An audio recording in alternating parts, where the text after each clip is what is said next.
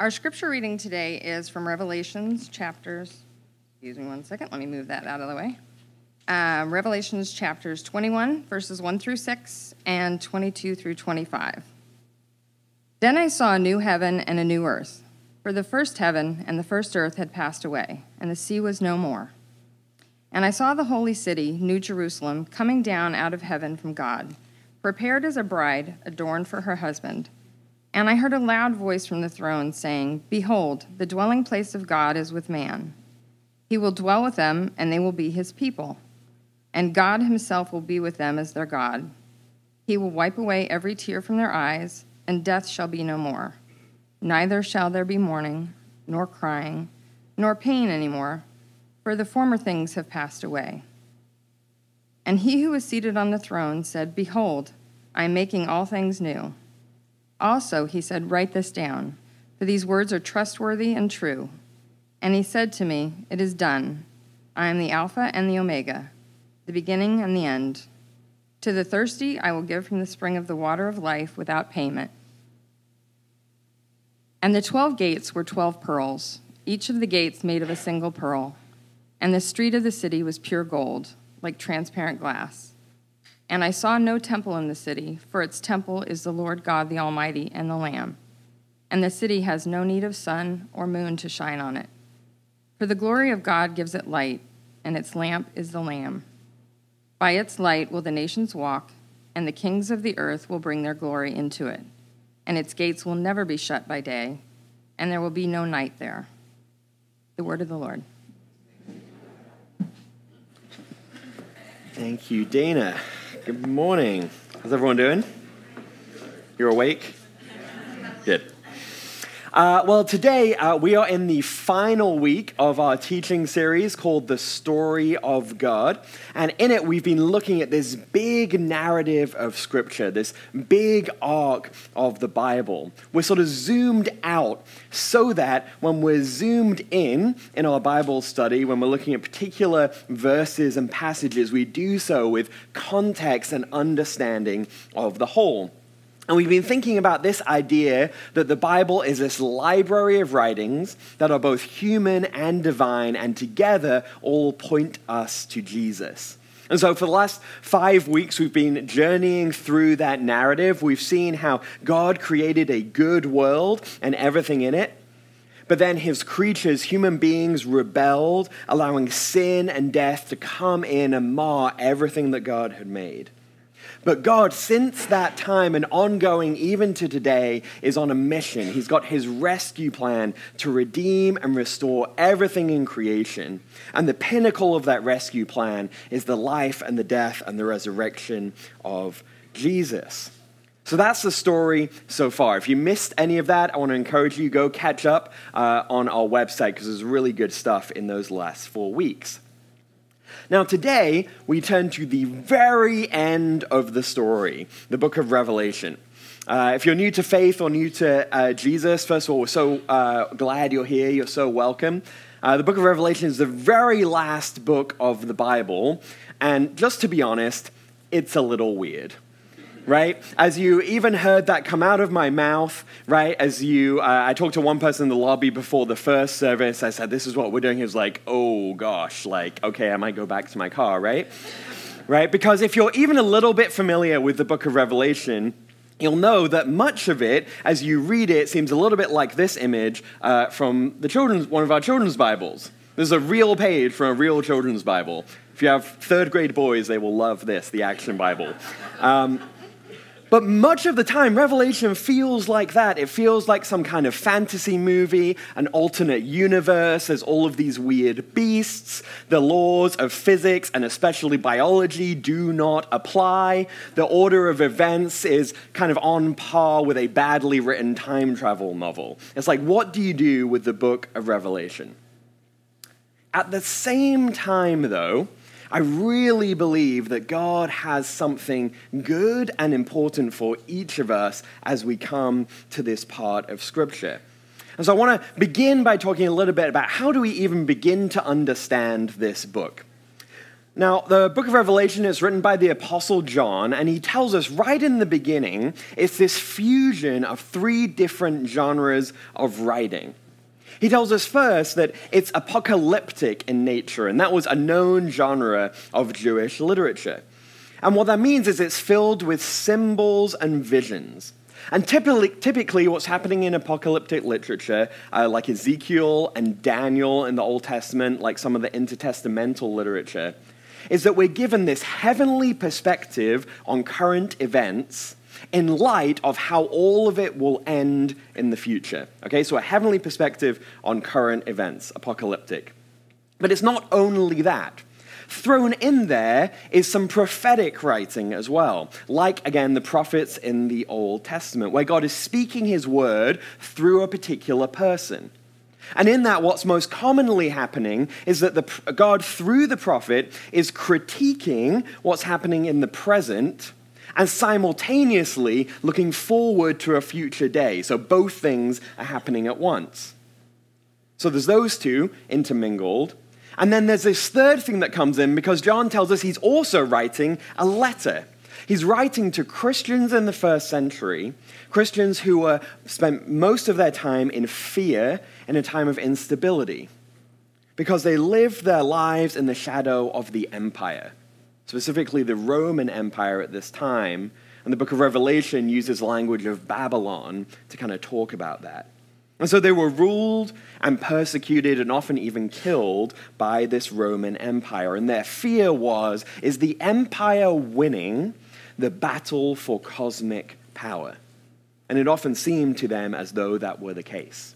So these three things are all kind of tangled together in Revelation, and it can be hard to kind of separate them out and unpick them and find out what's going on.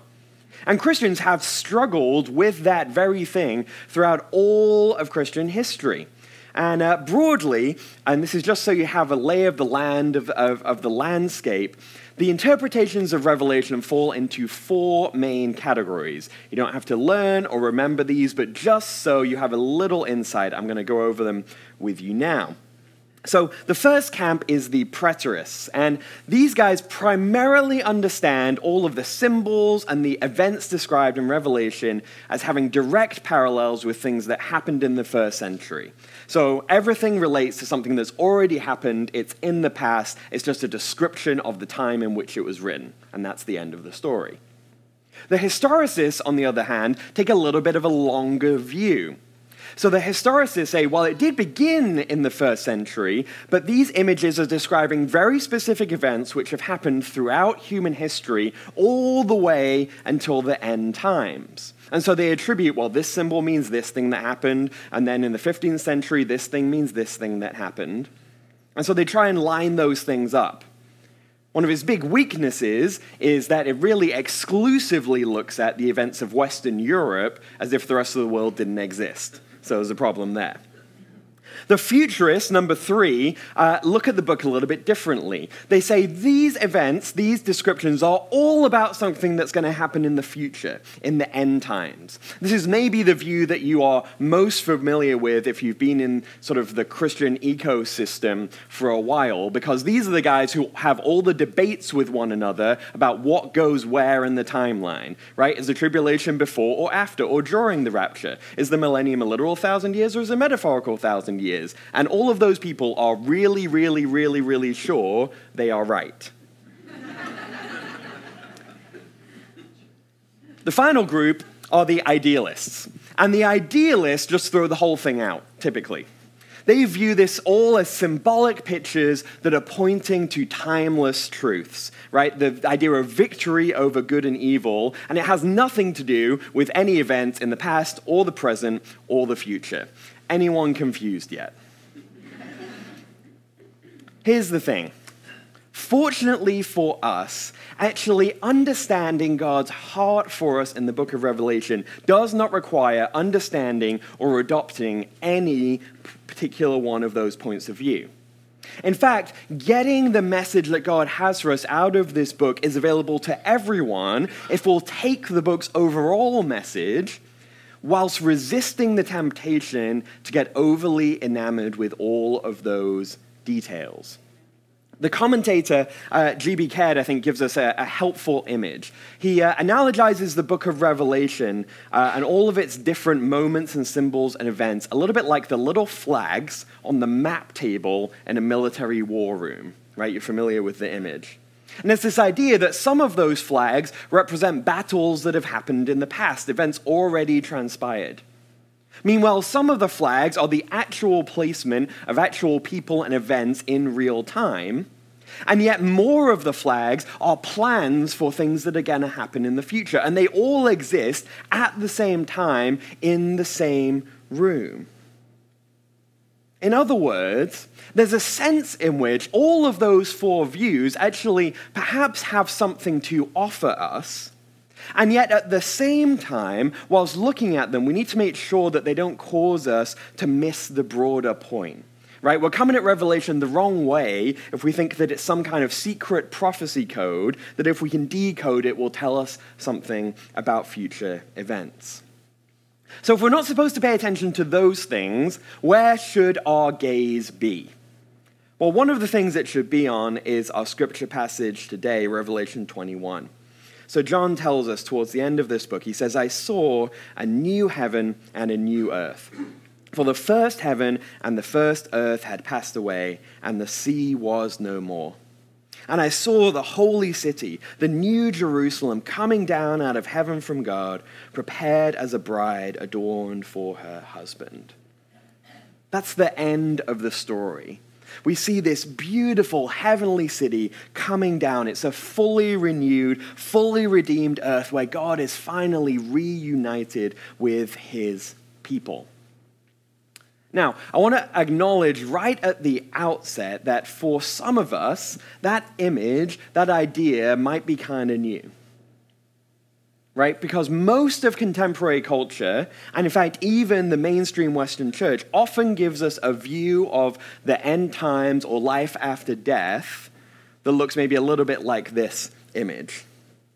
Right? This beautiful image of a disembodied, sort of ethereal, glowy heaven. I certainly grew up believing and assuming that image by default. And maybe that's what you walked into this room with this morning. And in fact, there are a few, one or two Bible verses that would substantiate that idea. However, those are the vast minority compared to the overall thrust and vision of the Bible, which is that God is really interested. In fact, he's all about actively renewing and restoring his creation. That happens principally in and through the life and death and the resurrection of Jesus. But the goal is that one day all of creation would be made right. So N.T. Wright, the New Testament scholar, says it this way. He says, the closing scene in the Bible is not a vision of human beings going up to heaven, as in so much popular imagination, nor even of Jesus himself coming down to earth, but rather of the New Jerusalem itself coming down from heaven to earth. In other words, God isn't done with his creation. He's not up in heaven somewhere thinking, oh man, this totally failed as a project. We just got to throw this one in the trash, and then we'll help humans escape, like beam me up, Scotty, into heaven. He's not saying that. In fact, that's an idea that Christians for many centuries have mistakenly taken from Plato instead of from Scripture. What God is actually saying instead, he says, I'm completing the work I always intended to do. Making a perfect, beautiful, glorious world where human beings and all of creation can thrive and flourish without the destructive forces of sin and death. He's completing the work that he set in motion, right? Remember, week one of this series, God gives the cultural mandate. He says to human beings, fill the earth and subdue it. Keep on this work of creation. Make this world into the beautiful thing it can be. And he's saying, I'm completing that work. And the result we read in Revelation 21 is an absolutely amazing world. This place where the dwelling place of God is once again with people, where he's going to wipe every tear from their eyes, where there's no more death or mourning or crying or pain, where anyone who's thirsty can drink from the water of life without price, meaning there's justice and there's equality for all, where there's no need for a temple or a tabernacle because the Lord himself and the Lamb are there. They also don't need a sun or a moon, and it's never night because the glory of God is so radiant. God's making this perfect world that all of his followers get to really actually live in. Just pinch your arm for a minute. Do it for me. You too, Richard. Right? That's how real the new earth will be. Just as physical as our actual bodies, the seats that we're sitting in, everything around us, it will be a real, actual, physical place. It will be beautiful and it will be perfect, and we will be there forever. It's so good. Now, we might at this point ask the question, though, okay, that's great, kind of for one day, but why does it actually matter now? Why does it matter to me today or tomorrow when I'm getting on the train to work or taking children to school or struggling with this thing and that thing? Just doing the normal things of life. And honestly, the answer is, if we view this as sort of a far-off, one-day kind of thing, it's almost, and I emphasize the almost, like it doesn't matter. Or at least it matters only in the sense that we pray for it to come sooner, right? So John, in the following chapters, he prays, "Come, Lord Jesus, bring that reality soon." And that's a good prayer. But if we're just waiting for it one day, we can kind of just shelve this as good knowledge that we have. But I actually believe that even if it's not tomorrow, though it could be, right? Jesus tells us no one knows the hour or the day. There's still something for us in real time. Because for the book of Revelation, in the mind of John, the climactic event has already occurred. The climactic event is not actually Revelation 21, the New Jerusalem coming down. It's rather the victory of the slain Lamb, which we know to be the resurrection of Jesus. That's the actual decisive moment in human history, and it's already happened. Meaning that this new age of wholeness and healing and restoration, and most of all, intimacy between God and his people, it's actually already begun. It's already here. It's already happening through the death and the resurrection of Jesus and through his church. And what Revelation 21 shows us and tells us is that God is in progress and he's going to complete that work. In other words, the reality of the new heaven and the new earth that we read about in these chapters, no crying, no mourning, no death, no sickness, no pain, it's actually available to us, at least in part, now. I think that's something of what Jesus was getting at when he spoke to his friends in John chapter 10. When he says, "I came that they may have life and have it abundantly." Notice two words that aren't in that phrase. He doesn't end it with one day. He doesn't say some distant time in the future they'll have life and have it abundantly. The entire sentence is in the present active tense. He says, "I've come that they now, right now, might have abundant life." And as Katie talked about so well last week, there's this role that we have as the people of God, as the bride of Christ, as the church, to, in a sense, take that reality of the new heaven and the new earth and pull it forward into our today.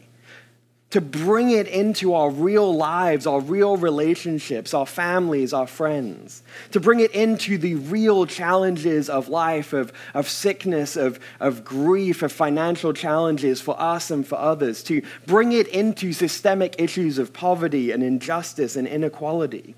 Actually, that's our role, to take that reality and bring it forward. What I think the book of Revelation causes us to do is to continually ask this question. To ask the question, what will blank look like in the new creation? I find that such a comforting question to ask. What will provision look like in the new creation? What will health look like in the new creation? What will name a difficult relationship look like in the new creation? Let's do that actually right now. Do me a favor and just close your eyes. I'm going to have just a little prayer interlude. Let's close your eyes for a second. And just imagine a situation of challenge or anxiety or uncertainty or even sin and brokenness in your life right now. Just imagine that. And we pray, Holy Spirit, would you come into those things that we're holding in our minds right now? And as you imagine it, ask that question. What will this look like in the new creation? And just in a moment of silence, allow the Holy Spirit to show you the answer to that question.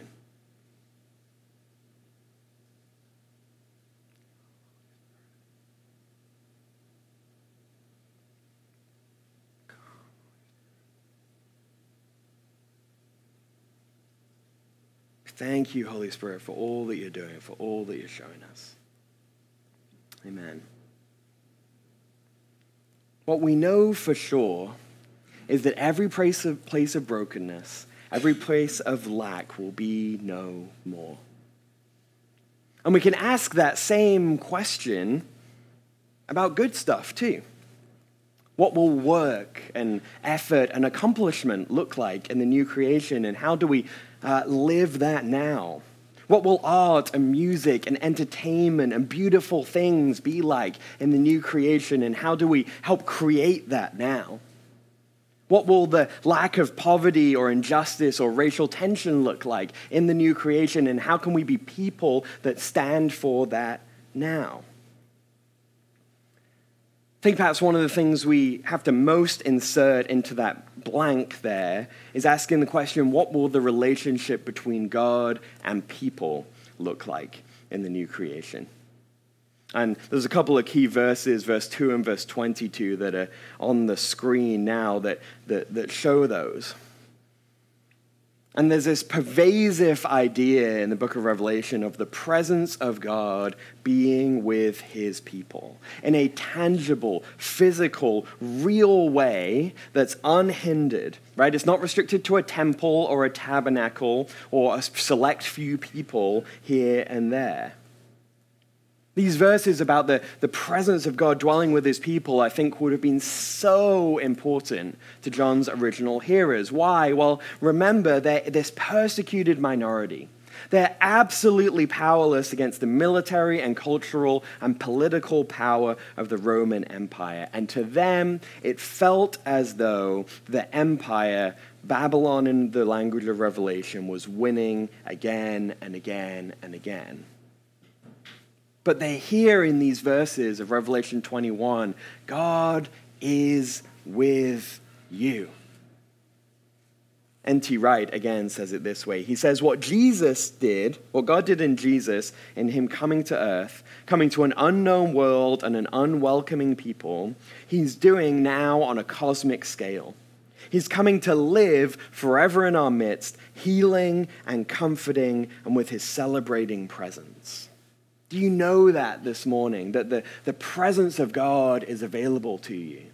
Paul says in 1 Corinthians that our bodies are temples of the Holy Spirit, that even when the empire seems to be winning, when sin and brokenness, when lies and deceit, when even loss and grief, on what Scripture calls the powers of spiritual darkness, when those things seem to be winning, as they were for those first century Christians, God says, my presence is with you.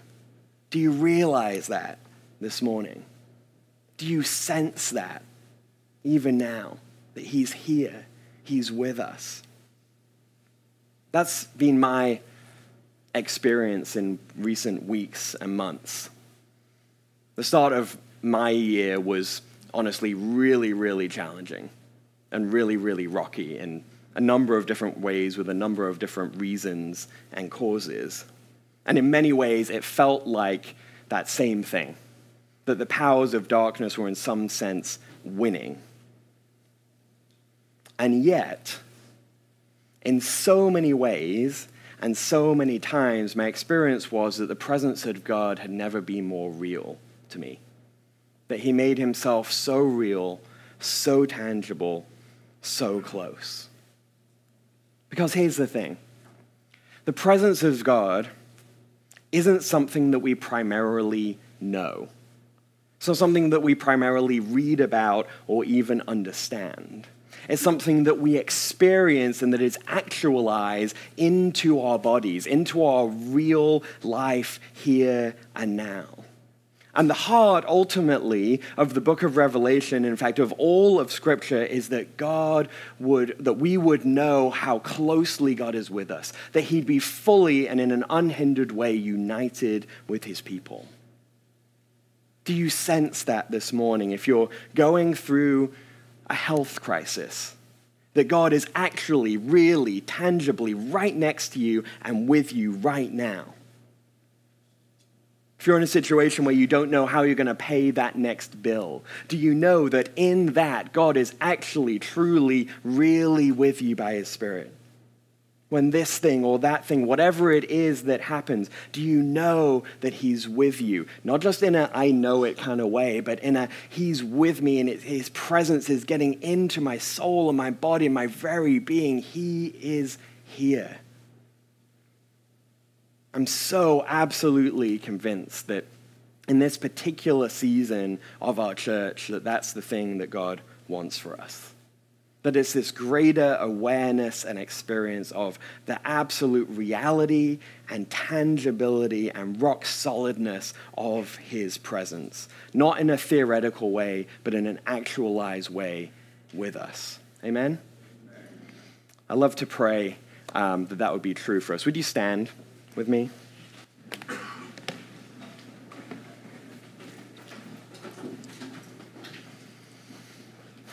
And if you resonate with that prayer, with that idea, I want to encourage you just to hold your hands in front of you as a way of saying, Lord, I am hungry, I'm thirsty, I am eager for more of your presence with me. And so we pray right now, come, Holy Spirit, in a deeper and an even fuller and an even more tangible and realizable way into this space, into this room, into every one of our hearts, into every one of our lives. We say, you are welcome here. And Holy Spirit, we place before you every single situation and place and way where it seems that perhaps the darkness, the empire is winning. And we say, Lord, would you come by your presence? Would you obliterate all anxiety, all despair, all depression? We say, would those things be gone in the name of Jesus because of your presence that is with us and for us and constantly coming towards us. Just take these next moments and whatever you sense the Lord doing with you, just say yes to it. You might sense even physically in your body some sensation of the Lord just letting you know he's there, a weightiness in your hands or a tear in your eye or whatever it might be. You might sense him speaking to you in just thoughts that are popping into your mind unexpectedly or a vision or a picture or a reminder of Scripture. Just say yes to that in these next moments and receive from him.